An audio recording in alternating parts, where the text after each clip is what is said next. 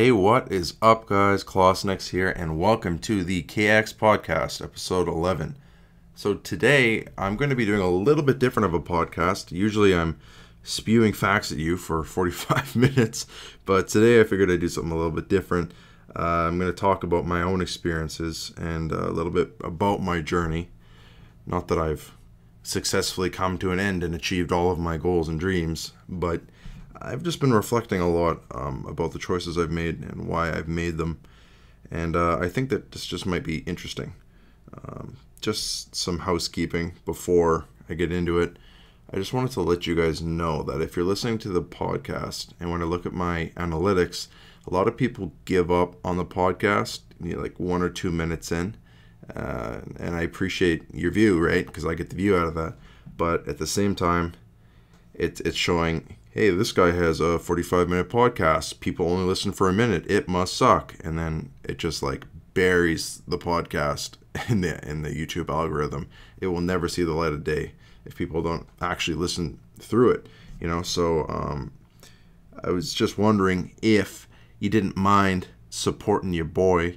If you don't find it interesting, you still want to support me, you don't really want to listen to the whole thing, just leave it open in the background or put it out like on in another tab and mute it or whatever, because the longer you listen through, the more it helps my channel and the more it makes my podcasts available to a lot of people, because otherwise YouTube will think that it's garbage and it will bury it, even though I have so much to offer the world. Okay, I'm done plugging myself within the first 2 minutes of the podcast, but yeah, let's get that out of the way. Okay, let's talk entrepreneurship today. It's a fancy word, and it's becoming more and more popular.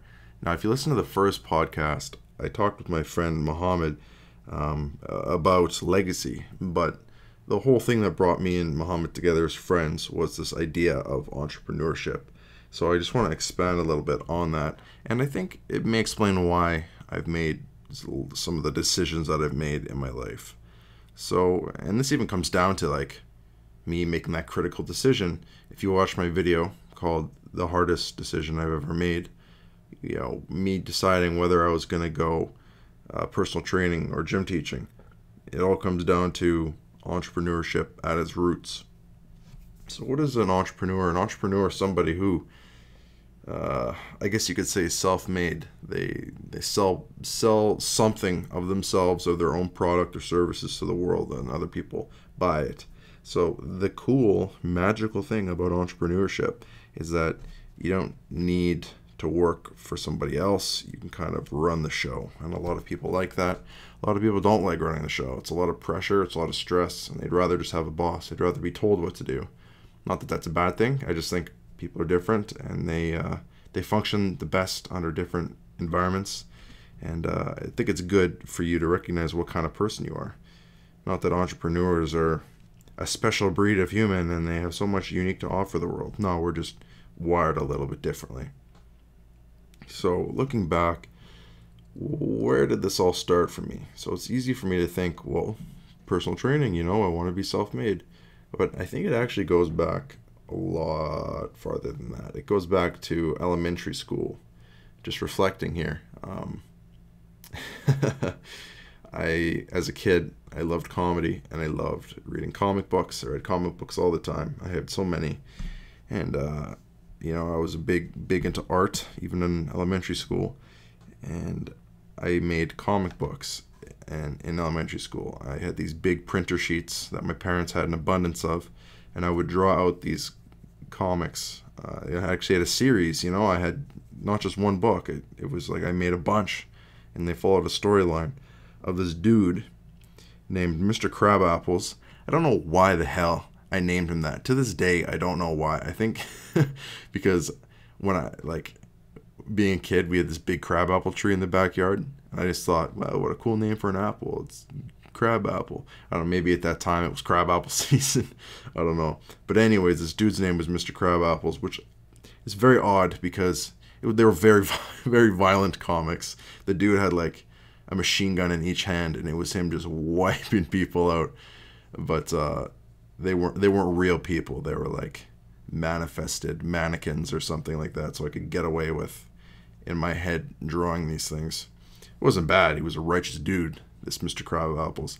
But anyways, I made these comics, and I drew them out, just one take, just drew them, and then I scanned them with my parents' scanner and printed out a bunch of them.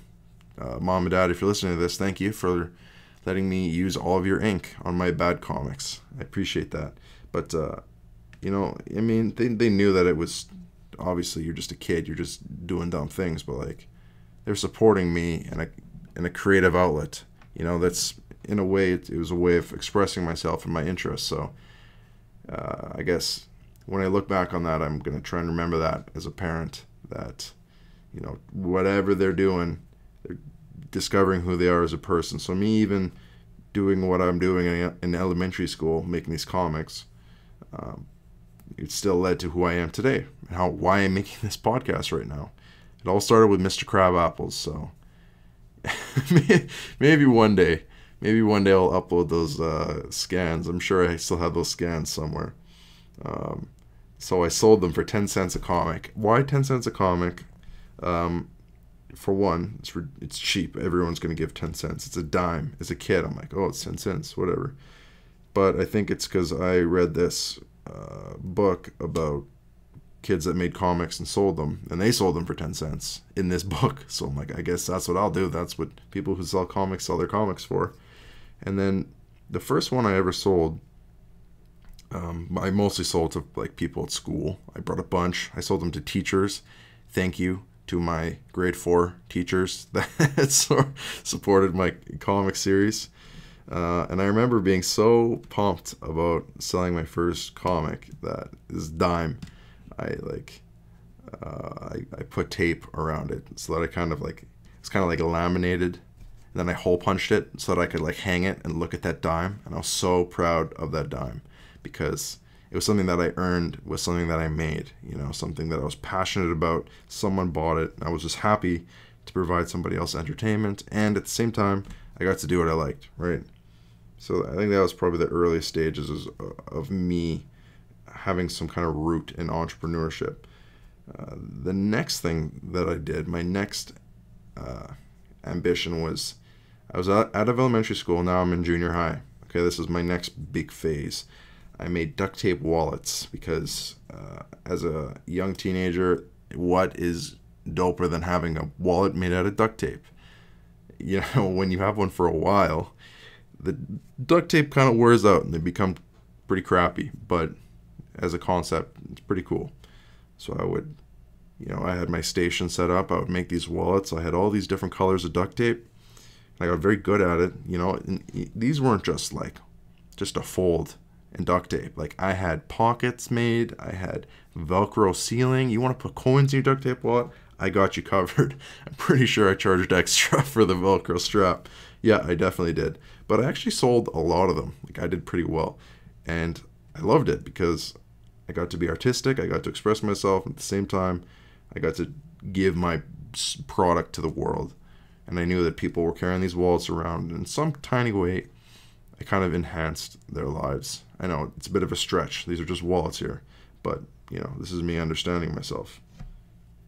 So then, I guess that phase kind of ended. But I remember, maybe this was an influence for me, but I remember, there's always the kids in junior high that are like trying to sell sketchy things.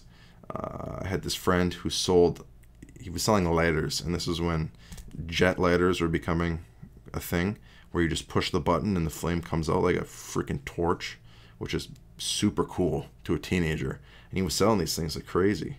I just thought, man, that is cool. He's selling them for like probably double what he paid for them. And I just thought it was super cool. Now, I guess me having these roots, probably a good thing I didn't get mixed up in drugs or anything, because those guys are all entrepreneurs too, right? They're selling their products for whatever kind of profit. They're kind of self-made. I guess in another reality, if I didn't have the values I have, I could have ended up being a drug dealer. Probably a pretty good one. But yeah, I didn't go that way, fortunately. Moving on to high school. In high school, I went through a phase where I was like, I loved art. If you couldn't tell already, I was a very creative, artistic person. I loved making art, and for a short phase, I was making art and selling it. I had people that wanted to buy some of my art pieces, but I didn't want to sell them because I loved them so much. But I went through a phase where I made t-shirts, I cut stencils out, and I sponged in paint in between, and I actually sold a few t-shirts, and I made my own. I think I still have a couple of them now. Yeah, so I did that. And then outside of high school, I did a couple art projects for a couple companies. They wanted some graphic design stuff done, like logos or whatever, or like an art, like a large art piece for one of their like presentations. I did a couple things like that. And I never really connected the dots that like, hey, I really like to sell things that I make. You know, until just recently I'm reflecting. I'm like, wow, I've been an entrepreneur since I was a kid. Never really realized it. So then fast forward to more where we are today. I got into health and fitness. I really got into health and fitness, and I wanted to give back to the community. So I started my YouTube channel. I was volunteering my time coaching, and I wanted to give back. But then I realized that this health and fitness thing was becoming my life. And what I learned researching what to do with your life, because it's a kid out of high school trying to figure out what to do. Some very wise advice or wisdom I've heard is that find out what you like to do, whatever makes you happy, and then figure out a way to get paid doing it. That way you're not really working, right? And that really resonated with me. So I was really into health and fitness. At the time, I thought I wanted to be a phys ed teacher. And so I pursued that for a while. But then I guess I just realized that if I ended up being a teacher, then I'm under the rules, I'm under the guidance. I could be the most kick-ass teacher for like 20 years, but like if I show up late or no show at class, I'm still under the rules of somebody above me. It doesn't matter how successful or how well I do. I'm always going to be underneath somebody's thumb. And secondly, if I didn't grow, like if I wasn't able to grow, there's always this roof over your head. Like as a teacher, there's only so much you can do to progress yourself in your career. I guess you could always expand your reach and your involvement in the schools, like coaching teams and doing all these other things.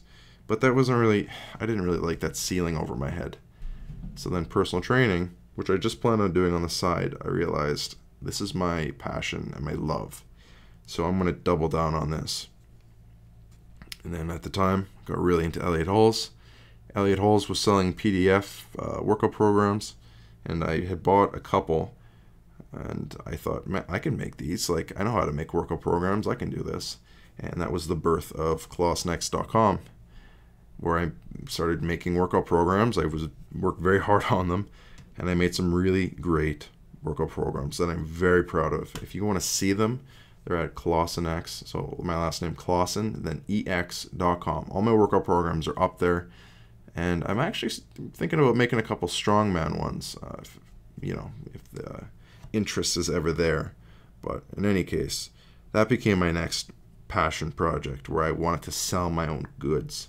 So I was making these workout programs, and aside from selling a couple workout programs to friends, wasn't a huge demand for it. There still isn't a huge demand for my workout programs, but I'm very proud that I've made them, and they're up there. And it's kind of a finished, polished product that's available to the public. And eventually, when I have my own gym, that might be easier to sell if I can display them on a shelf. But for now, they're just going to sit on the website. So from selling workout programs, obviously, got certified and started selling my services as a personal trainer. So this is kind of where I am today, and I've made peace with the self that I think I'm just always born to be an entrepreneur. I think something in me just wants to be self-made. I don't want to have a boss. I don't think that I would enjoy myself if I had a boss. I want to be the boss, and I'm pretty open to like managing a gym and having all those stresses that come with it, because it's worth it if I get to be self-made. So in the future, I definitely can see myself expanding this. Like, I'd love to sell t-shirts. Like, I'm already looking into kind of a personal brand clothing line. I don't have the money for that yet, but I'm doing my research. And then, from personal training, the next thing I'm going to be doing is selling memberships in my gym. It's just, it can just keep growing and growing. I could run some fitness classes. Eventually, I wouldn't even mind like becoming someone who certifies people as trainers, running like classes like that, or like hosting lectures, because as you guys know, I like to talk your heads off. I like to spew facts at you, which is a rough way of saying be a teacher. And this just may have been the way that I was destined to teach. It wasn't necessarily in a classroom. It may be in my own gym one day to a bunch of new young personal trainers wanting to make a difference in the world. So I guess that's just a little bit about me. And I think that this all connects to legacy, because I want to make something. I want to leave a footprint in the world, and that will be my legacy, something that I've made. And this goes all the way back to me making comics in elementary school. I want to offer something to the world that I've made that will make a difference and last more than a few years. I want potentially a gym to withstand the test of time over the years, right? Pass it down through the family. There's nothing that fills me with more pride than that. Yeah, and I think that it's definitely the right time for it, because our society is really, maybe you've noticed it, maybe you haven't, but it's a good time to be an entrepreneur. Like, everything in our economy is fairly stable, and it's becoming more cool, more popular to be an entrepreneur. And I have some friends, or aside from my personal training friends, but like, people want to make and sell things, but it has this stigma that, like, this is an old stigma of entrepreneurship. If you're an entrepreneur, you're a loser. Like, get a job. Stop trying to pawn your stuff off on other people. But I have one buddy in particular. He's making artwork, Melody artwork. He was thinking about it, and then eventually he just went for it. And his stuff looks really good, and I'm really proud of him. And it's just cool to see that develop in a person. And I think a lot of people have that in them, but they're just too scared of failure, or they're too scared of what the world will think. If you're listening to this and you kind of want to offer something to the world, just do it. People probably won't buy it. It's not like I've ever been super successful as an entrepreneur. I just like to do it, and it satisfies me on a soul level, but it's a lot of work, right? I think that there's a lot of people that want to be entrepreneurs, because we're growing up in a world where we can now see successful entrepreneurs.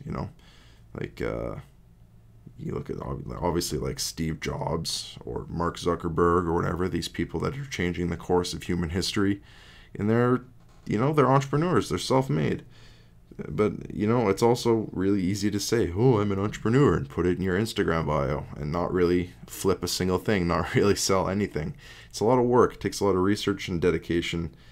But once you find your niche, man, it doesn't feel like work. It just feels like you're having fun. You're just making money off of what you like to do.